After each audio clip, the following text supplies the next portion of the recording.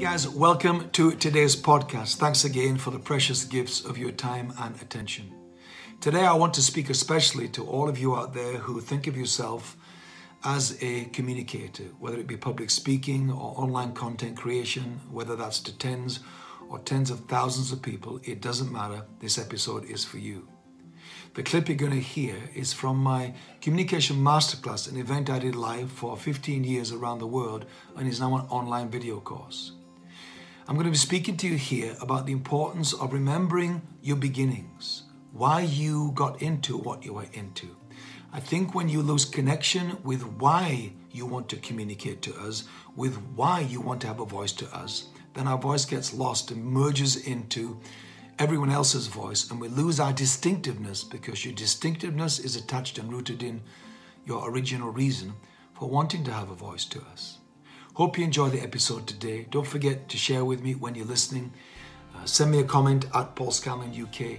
Don't forget to subscribe if you don't already. Recommend to someone if you're appreciating this podcast. Leave a review. Love to hear from you. Enjoy. Thank you. So my beginnings were frustration at how badly simple things were said, both in the education system and in talks that I would listen to by people on TV, or people in church context, or the public speaker, the preacher, whatever it was. And I thought, man, this could have been said so much shorter and so much simpler. Not realizing those frustrations I had were the beginnings of the awakening in me that I was supposed to do something about it.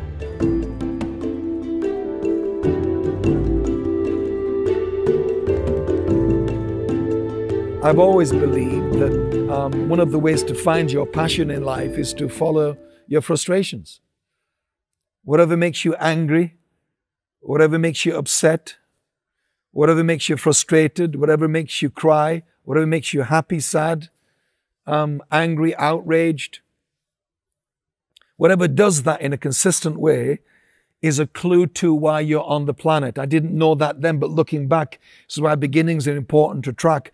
Looking back, they were the early beginnings, the early signs, which maybe all you have is that.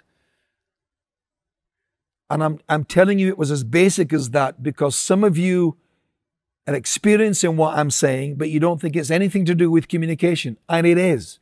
It's everything to do with you are supposed to do better than them. This frustration you have is because we want you to do this in a way that doesn't frustrate us when we listen to you.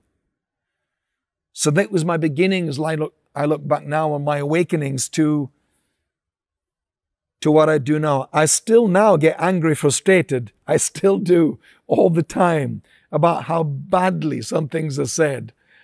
I'll never lose that, and I don't want to ever lose that because I think it's part of the fuel for me to keep lifting my game and not becoming one of those people that complicates something that really could be quite simply said. If you are someone who is in any form of communication, then this online course is for you. This episode is a part of Paul's Communication Masterclass, which is now an online course with over 7 hours of material. And until January 1st, 2021, we are offering our podcast listeners an exclusive 40% off this Communication Masterclass course. So if you're interested in finding out more, go to paulscanlon.com/podcast offer. And hey, whilst you're listening, why not take a screenshot and share with Paul on social media at Paul Scanlon UK. We always love to hear from you, and thank you again for listening. My communication began primarily in the church world.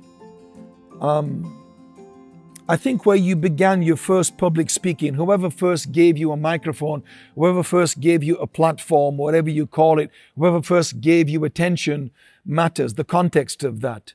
For some of you, it may have been a career, it may have been a business, a job, a role, a position, a title that demanded that you speak to a group of people. But for me, it was just talking to people in a church context, sitting around in a group, in a chair similar to this, I suppose. That's why maybe this chair brought back memories for me of sitting down, chatting to people in a room. That was the beginnings of my public speaking. And then eventually I began to speak to entire congregations, and then I was the main speaker, and then I was the leader, and I was the one that was deciding what to speak about and how to communicate it and what I wanted to come because of what I talked about. And then it became a massive part of my leadership was communication. I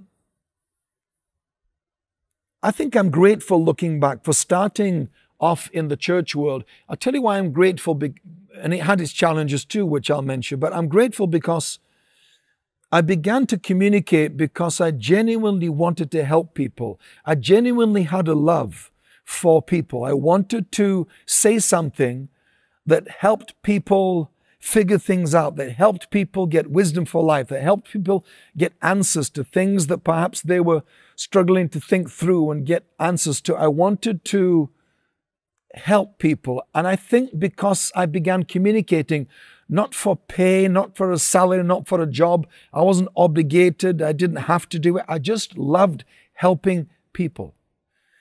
And I'm glad for that because I still do what I do now for the same reason. Now it's my profession. Now it's my living. Now it's what I primarily do all over the world and have done for decades, but I still fundamentally do it for the same reason. And if I ever get frustrated, fed up, tired, exhausted, and I do with what I do, I remind myself that I don't do this for anything other than the service of people, because I love people. So the reason you do what you do in terms of communication, it matters for you to trace that back, or it matters for you to bottom that out, because whatever the reason is you communicate to us, whyever you are speaking to us, matters for you to stay rooted in. It matters for you not to journey far from that. It matters for you not to swap that out for something else. It matters that you stay rooted in. And again, I want to say the best communicators in the world are that because I think they love people. I think they are servants of us, and their communication is geared towards serving us. And so they don't try to be clever or impressive or slick. I think we're all tired, aren't we, of slick presentations, whether it be a politician or a business person or someone selling us something, or these online marketing companies that are giving slick presentations to sell us, the next great, health drink or the next lotion or potion or whatever it is. These slick presentations, I think we're all tired of that. And I think what we want is people to be themselves and to trust us about that. And I'm going to come to that in a moment when we get into our first session, about how it matters where we speak to people from inside us.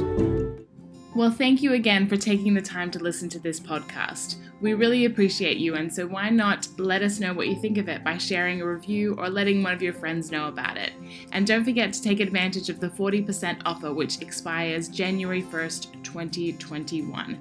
Go to paulscanlon.com/podcast offer or click the link in the show notes. Thank you again, and have a great day.